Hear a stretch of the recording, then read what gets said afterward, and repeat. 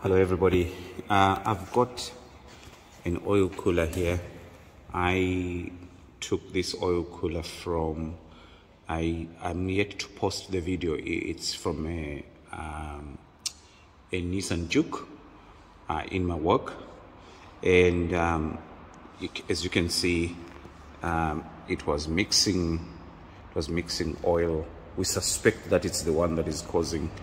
We are seeing a lot of oil in the overflow bottle, so we suspected this because when you dip for oil using a dipstick, the oil is clean, but there is a lot of oil in the water. So let me show you from the engine itself. So you can see this is the vehicle. We drained a lot of oil, so that's what you get. You know, the oil is clean when you dip, but the overflow bottle, it's actually in my parts washer at the moment because it was just full of oil. So this is the vehicle that I'm talking about. So now I'll show you what caused me to suspect that this is the cause. So in here you have these, you've got your water connections. Okay, we've put this plug here so that we can use a vacuum gauge, and you've got water flows in, out one way, and you've got oil that, you know, circulate through this, and then the water takes away the heat from the oil so that the oil does not lose its viscosity. So now I just want to prove that my diagnosis was correct. So I'm going to use a vacuum gauge. So if I go right, look at that. Do you see that? I am losing vacuum. It should hold, all being well. Right, now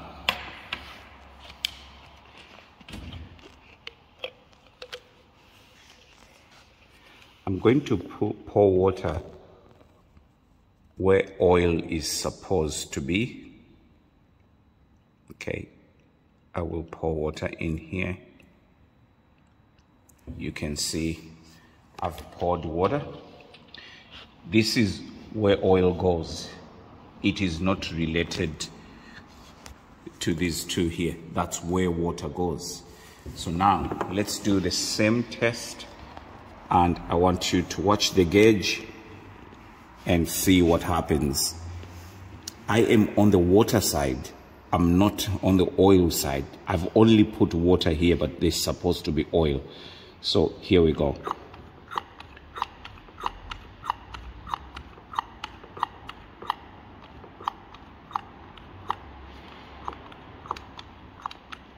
Just move closer.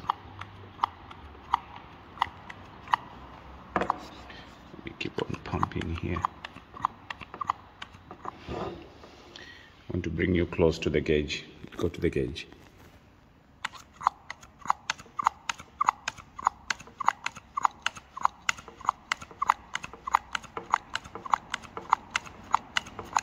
Right. Look now. We are holding. Do you see that? Now we are holding pressure. But if you notice, it's actually falling slightly. If you can come closer, please, to the gauge. I want people to see the gauge. If you watch that gauge, you will see that it is actually moving slowly. You know, before we were losing vacuum, but look now, we are losing vacuum slowly.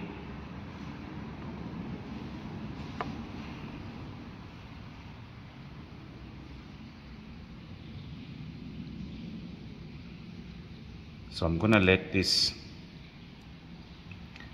sit like that.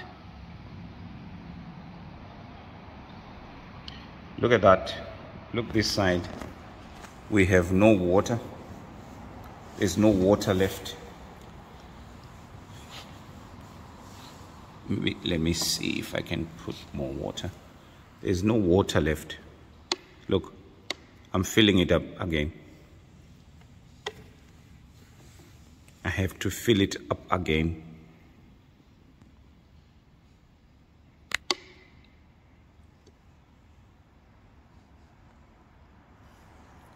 Okay.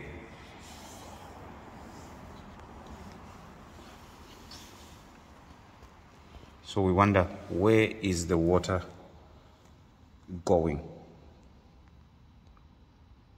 Because we are pouring water on the oil side, and you can see we are slowly losing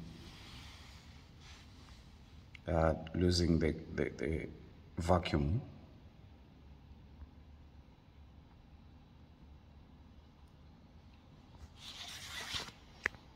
Right, I want you to show what's happening in here. Right, look what is happening now. Look, when I pump, look at that. You see that? There's water now in the pipe. So there is a relationship on the oil side and the water side. Hence why we have oil in the overflow bottle. It is the oil that is leaking into the water. It's not the water that is going into the oil. So if you are not careful with this kind of a job, you are going to change a cylinder head gasket when it's actually this oil cooler. I hope you have enjoyed this video. This is James from Diagnose Electronic Solutions. I'm giving you another tip again that will save you a lot of money and time.